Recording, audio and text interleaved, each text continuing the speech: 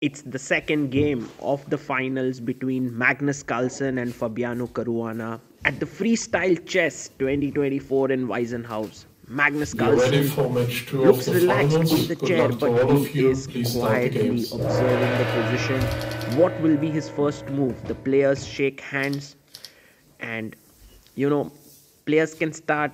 I think d4 played on some boards, e4 played on some boards. You generally want to control the center, open up your pieces. This is chess 960, and the players are thinking right from move number one. You can see there Magnus really getting involved in the position. This is the beauty of this format, that you don't know what the best first move is, but there are some things which are normal. One idea you don't want to do is push your a or b pawn, because you're not opening up any piece, nor the queen, nor the rook, nor the bishops. The knights can always jump out from b3 and c3, and that's why the logical moves here should be d4, e4, maybe f4, g4 as well. Let's see what Magnus does. He goes for g4, and that too after nearly 2 minutes of thought. He's played g4 and he's opened up his queen and attacking this pawn. Fabiano does not respond in the best way. He plays c6. And he could have actually castled here and the king could have defended, and this might have been a better move. But with c6, now Magnus long castles. He just improves his position. He's like, my king is well placed here. I'm completely fine with it. And white is already doing very well. G5 by Caruana is trying to gain space, but now Magnus has an excellent move here. H4, exactly, what a nice move. If you take here queen h4, and this is weak. So Fabiano has to play h6 now, but you can already sense that white is on the offensive on the king side. Now Magnus controls the center with his pawn push to d4, a very, very good move. Also, e4 would come up next. d5 played by Caruana, trying to gain space in the center, and which is the logical way to continue. How does Magnus play next now? He needs to bring his knights out, but he first plays his pawn to e4, which is a very useful move, because if you take here, he will most likely bring his knights out and then take this pawn on e4, and this is clearly a great position. Now Caruana long castles. He controls his d5 square with his rook and also hopes to put pressure on the d4 pawn. Magnus defends his d4 pawn with his knight and says to Fabi that I have more space, I have better piece development. What are you doing? Caruana brings his knight to c7, and you can see with every move, white pieces are slightly more active. So the knight is on b3, and now the other knight comes to c3. Fantastic chess here by Magnus, just following opening principles, develop your pieces, control the center. Caruana is trying to play solidly. This is now a Caro Khan with all his pawns there.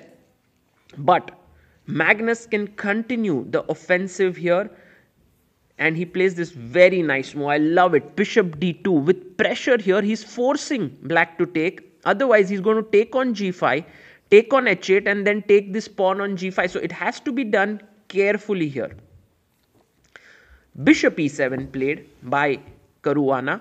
He simply defends his pawn here, but at the same time, he's threatening to take this pawn. And Magnus goes f4. Look at this, 5 pawns in a line. And actually, the best move for Caruana is to take this. I know it actually spoils the structure, but he should do it. Instead, he goes knight d7. And that allows Magnus to start clarifying the situation in the center. He takes on d5. Very calm move. And then black now has a decision to make, whether to take with the e pawn or the c pawn. Fabi takes back with the c pawn. And in a way, he's freed the c6 square, so the knight can go to b8 and then to c6 and try to put pressure here. Magnus takes on g5. So he's now clarifying the situation in a big way. Takes, and you push your pawn next and create a passer. This is completely terra incognito. Like, you don't know which position this is, but you can sense it that white is getting better coordinated here. Now Fabi brings his knight to b6, maybe not the best move. We spoke about this idea of knight b8 to c6, but the knight comes here, maybe he wants to go to the c4 square. That's his idea.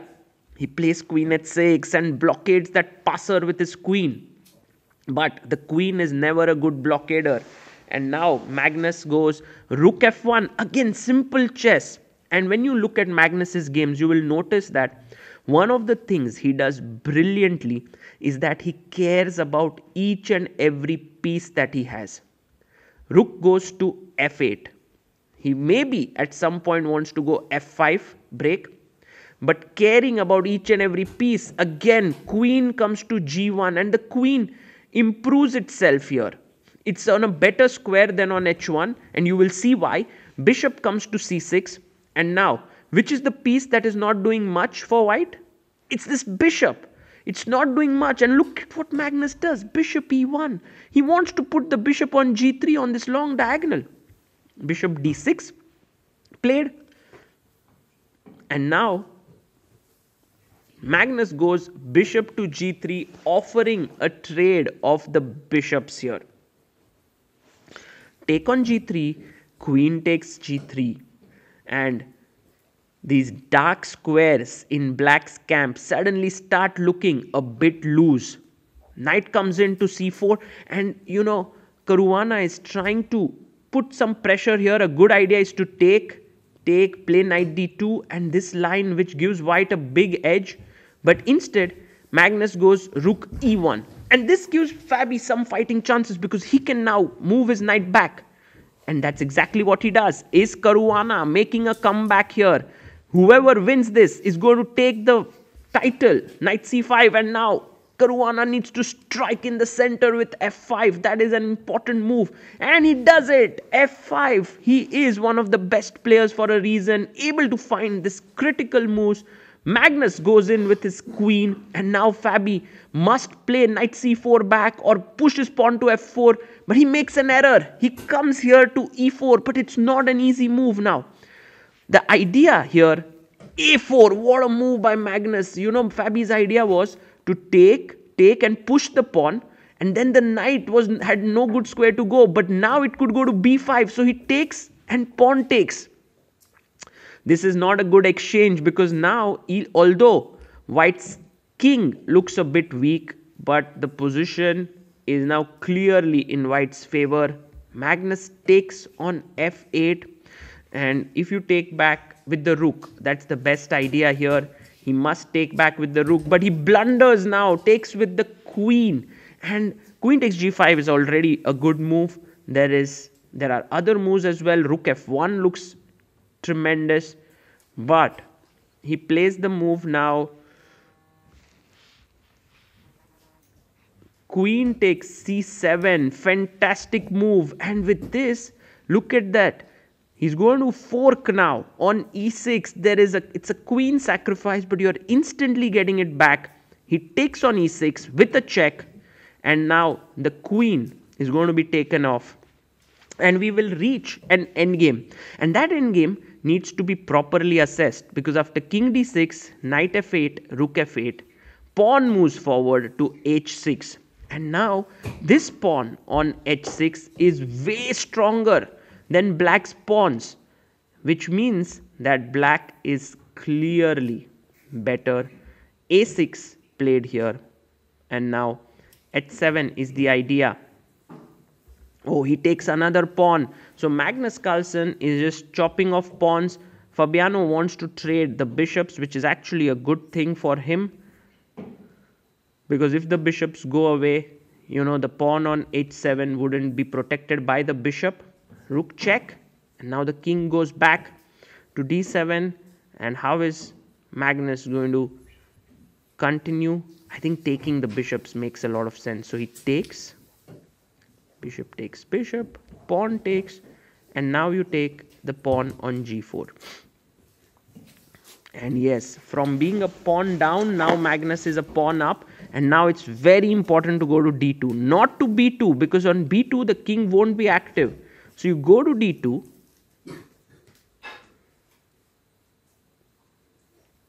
check.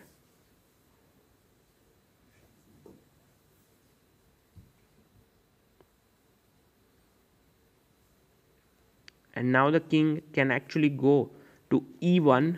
He goes to d1, which is logical. And now he's threatening to put the rook behind the pawn and start pushing it. So Fabiano puts his rook behind the passed pawn. And now Magnus gives a check.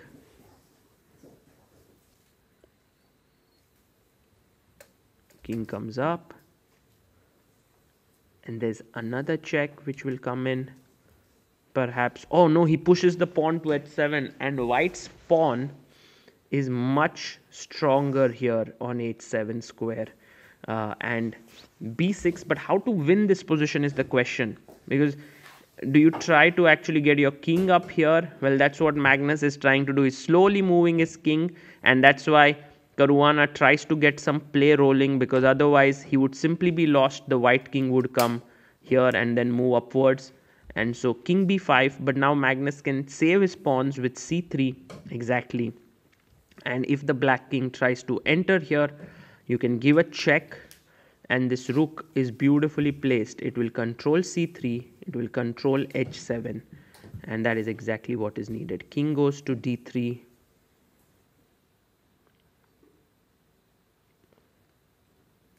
And now the king comes to f1.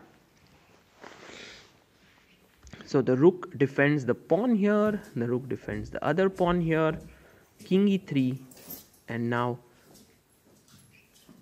king goes to g1, attacking the rook.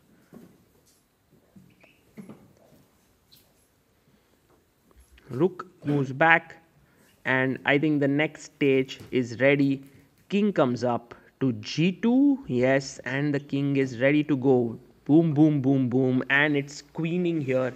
Caruana cannot stop this from happening. Magnus Carlsen came up with this idea of the Freestyle Chess G.O.A.T challenge, and now is going to take the title back home. Handshakes there. Magnus Carlsen is the champion. He's won another title. The first ever edition of Weissenhaus Freestyle Chess G.O.A.T challenge goes to Magnus Carlsen. That is a big result here. And right from the opening, move number 1, Magnus took the advantage with g4 c6 and then hung on to it. Caruana played well in this tournament to finish second, but clearly when it comes to this form of chess, it feels like Magnus is really very strong, because there's no theory. You have to play from the scratch, and he really loves doing that. We have seen this here, and his first move today was a very strong one, where his opponent could not respond. I also like how both the players, two of the best in the world, world number 1 and world number 2, spend time with each other discussing, because it's not easy that these players get someone to analyze with who are at their level. And so when they get a chance to analyze with each other, they enjoy it. And that is what you can see, both Magnus and Fabi just analyzing with their hands and words, not moving pieces, just sometimes pointing at a square. And very cool here.